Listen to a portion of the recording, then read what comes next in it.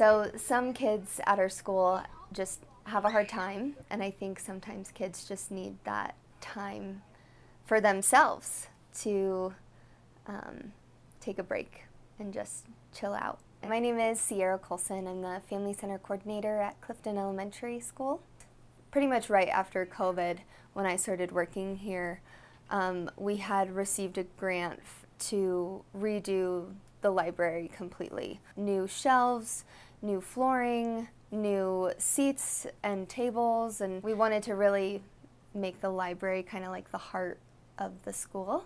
We got the updated space, but we needed something where the kids wanted to be. I knew a friend, TJ, and I suggested that he help out because I knew that he had been working on murals. He's just a really awesome, good person, and I knew that he would be perfect for Clifton to just brighten up the space and just make it exactly what it needed to be. Well, we're at Clifton Elementary School. We're in the library.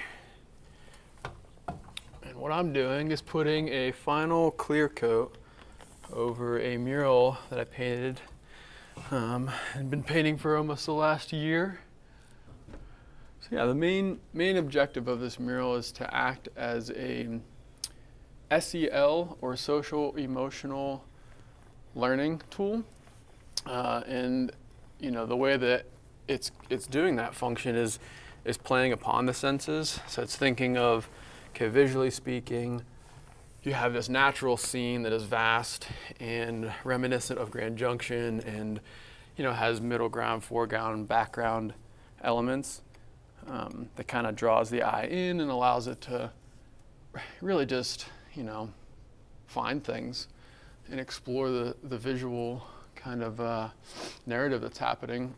Imagine a kid who comes to school and maybe she's had a really hard morning, so we take her to the library and just kind of, instead of maybe her having to relive the experience and talk about it, she can just kind of look at this beautiful mural and, you know, just take a second, touch the water, put on some headphones, chill out for a little bit. And a blue bear. I'm just Everything here is slippery. You know, it's again this idea that if a child is experiencing, I don't know, frustration or the need to expel energy or even depression, that they can come to this wall and there's a variety of different components that they can interact with that can help, you know, during that specific moment.